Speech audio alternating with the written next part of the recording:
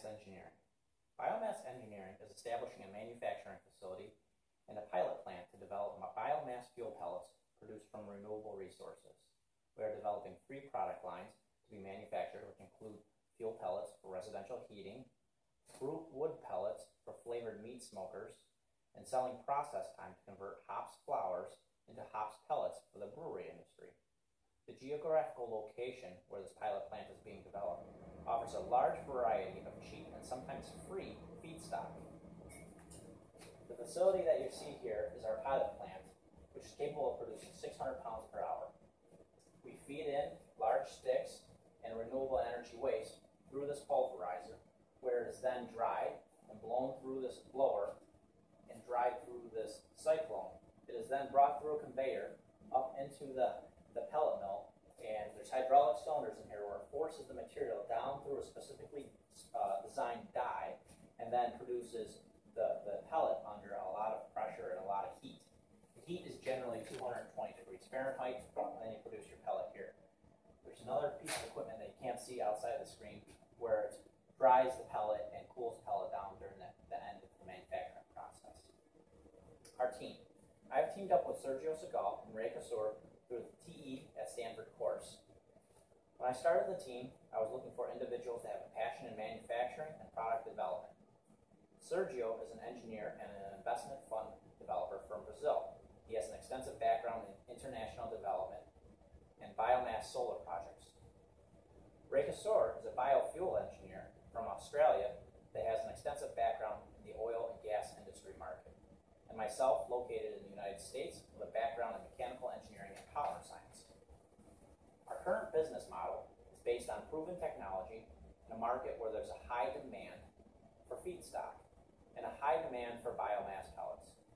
Our model is based off an actual process cost of 600 pounds per hour and a true overhead cost that can easily be extrapolated.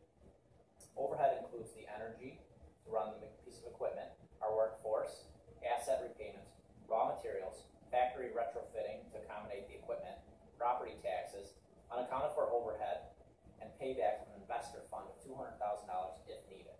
Our sales and marketing strategy. How do we sell our product? In developing this pilot plant, it was determined geographically what products are currently in demand. 3 major in-demand biomass pellets stood out. In rural areas, most homes and residential properties heat their house with fuel pellets. That is one major demand in this area, are fuel pellets. Also, a new trend in microbrewing has spurred many new hops farms to develop with minimal services to reprocess their crop into usable pellets. A third one is a new trend, wood pellet smokers, which our team has already developed potential commercial sales. All the sales strategies have been developed by word of mouth and by taking several meetings with restaurants for smoker pellets, hops farmers for processing, and wood pellet stove retailers for fuel pellet distribution. Our marketing campaign has been strictly direct company meetings, which has established and developed potential sales. We have a further marketing campaign to extend into an online internet for sales in the fruit wood and smoker pellets, as the fruit wood pellets have the highest margin potential. We currently have a verbal purchase order for 2,000 pounds or 1 ton of apple fruit wood smoker pellets to be used in commercial restaurant. An initial $2,500 purchase order was captured with this direct marketing approach, which will be an ongoing business. Initial samples of 20-pound bags are provided to potential customers for test evaluations. We believe that we can develop enough sales regionally with the low overhead marketing campaign to fill our pilot plant machine and capacity at 600 pounds per hour on a 30-hour work week schedule, 18,000 pounds a week, 9 ton a week. Once we expand into a larger volume processing plant, we will be increasing our marketing to include an online website and local advertisements in newspapers. We will also expand our sales into multiple local distributors in the biomass fuel heating market. Our process capability will easily be outsold by the market demands. Market demands for fuel heating increases dramatically during winter cold seasons, and and will be offset by lower demand in the summer by processing fruit wood and hops, which are in demand during peak seasons of the summer. Sales. Our key decision makers in selling fruit wood to commercial restaurants is normally the head chef of a restaurant. We offer no-charge trial samples to the chef so he can produce his recipes based on the quality of the fruit pellets that we provide. This helps determine the quantity and what type of fruit wood that he wants to use in his restaurants. We are targeting right now commercial accounts initially so we can fill the capacity of this machine, and also we'll use any excess downtime to produce biofuel wood heating pellets. It generally takes about 1 week for a commercial customer to trial the fruit wood smoker pellets and determine if they will make that purchase. For heat fuel pellets, the distributors are looking for the lowest cost, as it's a commodity item, and they'll stock it on their shelves so they can sell it to individual customers. The time frame for the sale on selling heated fuel pellets is about 2 days. And again, it's a commodity item. It's a low price. And the best thing with being regional is we don't have to pay for large shipping quantities, large shipping prices. Regarding partnerships, our current business model does not require partners and or investors at this stage. The pilot plant factory and power sources have already been purchased, and an initial $27,000 investment and an initial sales have already been developed and will be used to cover the investment with a greater than 50% margin on our product.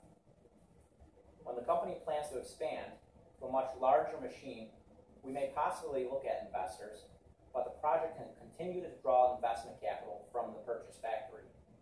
In the overhead costs of manufacturing, we allocated a cost to retrofit and rehab a factory, which can be leveraged for investment for capital gain once the factory has completed renovations. We have established a list of 50 silent investors that we can approach for additional capital if needed beyond our initial investments. Distribution. Our product is going to be distributed regionally. We'll be working with local commercial restaurants in the fruit wood pellets, working with local wood pellet stove sales distributors to sell the wood pellet fuel, and working directly with local farmers to process their hops. These distribution channels will not have a large impact on cost, as all of the freight will be shipped by local carriers, which allow our company to undercut suppliers that have hardwood pellets that are imported from Canada or shipped from the Midwest. Our costs. Our overhead costs include energy costs, workforce, asset repayment, raw materials, factory retrofitting, accommodation equipment, property taxes, unaccounted for overhead, and a payback of investor funds of over $200,000 on a 5-year time period.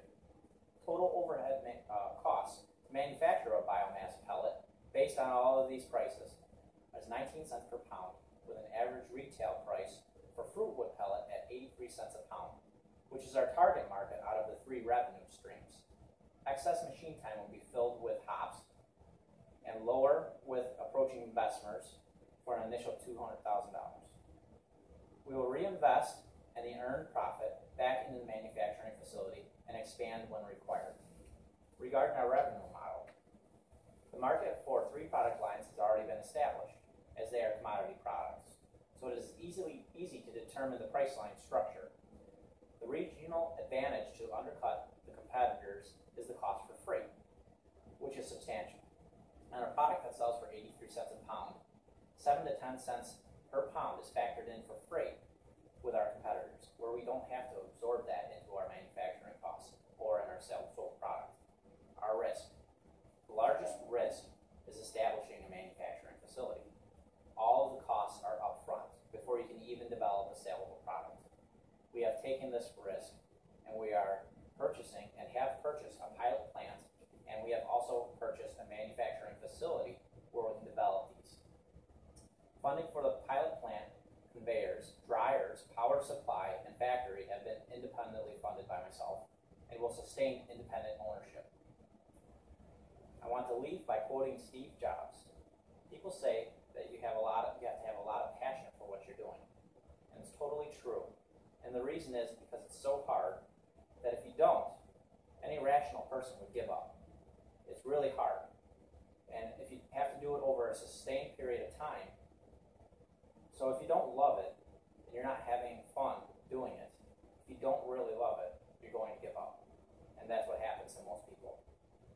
So I say